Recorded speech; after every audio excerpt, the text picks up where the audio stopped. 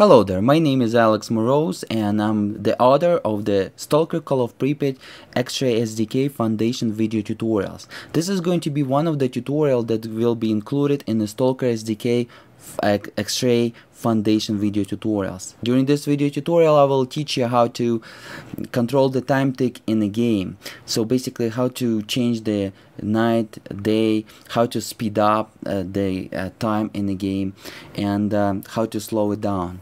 So all what you need to do to play with the time in the Stalker Call of Pripyat game, you need to modify the alife.ltx file. What is the LTX file? LTX file is pretty much like INI file, so pretty much it has some properties and values.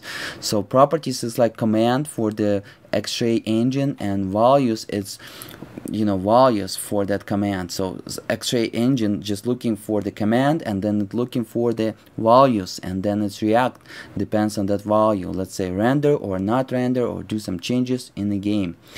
So I'm assuming that you go ahead and downloaded the X-Ray Call of Pripyat SDK 0.7. If not, go ahead and do so. You can also go with different methods. You can extract the data from your original Stalker Call of Pripyat installation folder. How to do so? From the archives there is this kind of data, and how to do so, it's going to be a video tutorial in my X-Ray SDK Foundation video tutorials. It will be called extract game data. You can watch that as well, but I'm not going to go ahead and talk about this in this video. So go ahead and open your X-Ray Call of Pripyat SDK installation folder. You will see some bunch of folders and files. Go ahead and click on editors, and then you will see some bunch of folders and files. Go ahead and click on game data, and then bunch of folders is again. Go ahead and click on configs. And in the configs you will find the alife.ltx. So this alife.ltx file is responsible, and X-Ray engine is looking for that file. If he can find this file in the folder game data where you have the Stalker Call of Pripyat installed, then it's going to grab it from the archive and use the default values. Okay, so you got an idea. Even if you don't have the alife.ltx file in your Stalker Call of Pripyat installation folder, it will be there, but it will be under the archives, and the game engine will grab it from there. Okay, so what you want to do, you want to copy this file, click copy on it, and go to your Stalker Call of Pripyat installation. Find that, and if you don't have any modes, if it's just a default game, you need to go ahead and right click somewhere and create the folder in the installation folder. Create the new folder and name it game data, like so, game data together, one word. Click on that folder, go inside and name another folder and name it configs. Configs with a plural S in the end. Inside of the configs folder, you want to go ahead and paste the alife.ltx file. If you do have the game data and configs folder, go inside and then place the alife.ltx file. If you do have already alife.ltx file in your game data and in your configs file under the Stalker Call of Pripyat installation, not the Stalker Call of Pripyat SDK installation, then make a copy of that file and name it something like original in the end, and copy the new file. Then we want to open this file in Notepad. LTX file can be opened in Notepad as regular text file, and you can modify its values. You can use the Notepad++ if you're familiar with that application. It's absolutely free. You can download it online, just Google for it. Or you can use the Notepad which comes with every single Windows. If you will go ahead and click open with, you can select the Notepad. If it doesn't show Notepad, then go ahead and click choose default program and find the Notepad, click OK. If you don't have the Notepad over there, go ahead and click start on the Windows symbol here, and go to accessories and click on Notepad. Find this alife.ltx file in your Stalker Call of Pripyat folder, in the game data folder, in the configs folder, and open it. Okay, so I'm going to go ahead Notepad. I opened that, and there is a bunch of properties and values, as you can see, right? So basically pretty much every single property means something for the game engine, and value is you can set this value to anything that you want, and you're not going to break the engine. You just need to follow the instructions that I'm going to just provide you in a second.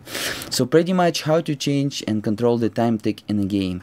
You're looking for this property, time factor. Time factor is the property that's responsible for time tick in a game.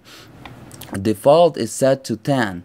Okay, it can be minimum as 1 and maximum as 396, so you want to just be between those numbers. Okay, so you can control how fast the night will come and morning will come. 10 default settings, and means that 6 seconds will be in real life, will be 1 minute in the game. If you will go ahead and change it to, let's say, 60, if you're good with math, 10 is equal 1 minute in a game, then which is 6 seconds in real life, then 60 will be 1 second in real life equal 1 minute in a game. Alright, so what is next? We have also normal time factor equal 10. Normal time factor is not a time, doesn't control the time taken in the game, but control how fast the animals moves, how much time it takes. So it's a multiplier that controls that. You can also play with that. You can set it for 8 or 12, whatever. Just play with that and find how fast is good for you, but 10 is default. Switch distance. Switch distance, it's a great thing because it's in meters. Every single volume in meters. 150 meters, 150 meters, and 75. So basically, when you looking at your sniper rifle at the scope, you can see that zombie just goes, and then disappears. So what engine does, it just clean him up from the map, from the location when he reached that 150 meters. So he's not going to take the resources from the video card. So the performance of the game will be much better than if it didn't do that. So you can, but let's say if you're watching and he reached the 150 and then trying to kill him with your sniper rifle and then he disappears from your scope, then it's not cool, right? So if you like to long shots, go ahead and change it to 170 is fine. Okay, start time. Start time is when the player will start new game, what time it will be, just when you start the new game of Stalker Call of Pripyat.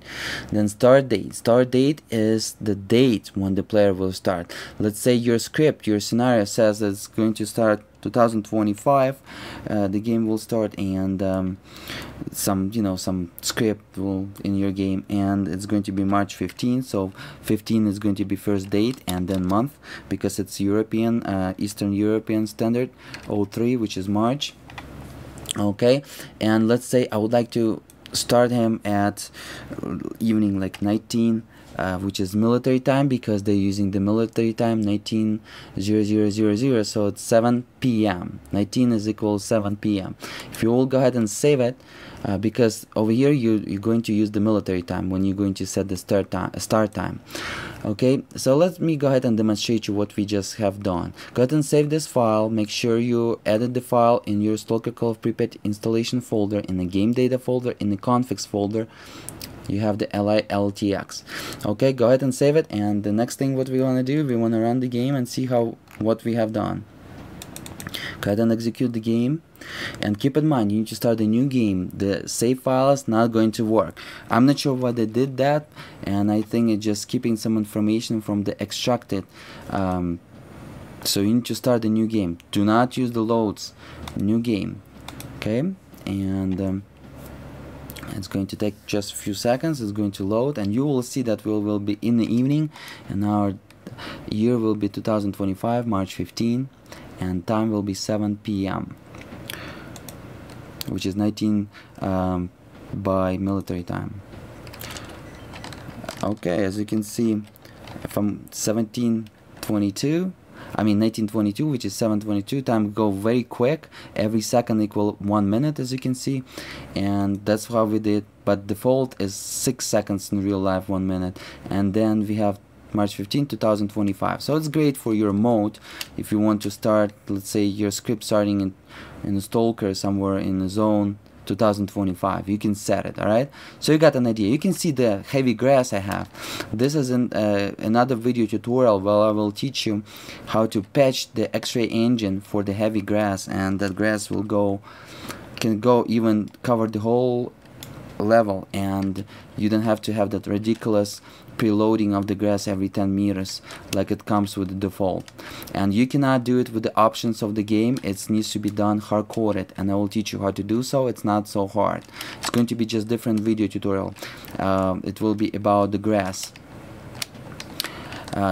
rendering. Okay, and also if you let's go ahead and click it. quit it, I'm sorry. And yeah, so you just learn how to change the time in your game in the Stalker Call of Pripyat. You can use the same method in Stalker Shadow of Chernobyl and in Stalker Clear of Sky. It's going to work. So it's just the same methods for the all X-ray engines. Okay, thank you so much for watching. My name is Alex Moroz, and you just watched a video tutorial from the Stalker Call of Pripyat X-ray SDK Foundation video tutorials by Alex Moroz, and you just watched one of the video tutorials. If you're watching this video over the YouTube, please thumbs up, so I'm going to post some more, and subscribe for more video tutorials. Please let me know in the comments, do you like my style, or what you don't like, what you like, and etc. If you're looking for the Stalker X-ray SDK Foundation video tutorials, the whole set, please go ahead and visit www.x-raysdk.com to get yourself a full 17+ hours of video tutorials where you will learn how to basically and advance modify and create the modes for your Stalker Call of Pripyat game, and even entire new game from the Stalker Call of Pripyat with X-ray SDK. Thank you so much for watching. My name is Alex Moroz. Happy modding. Bye.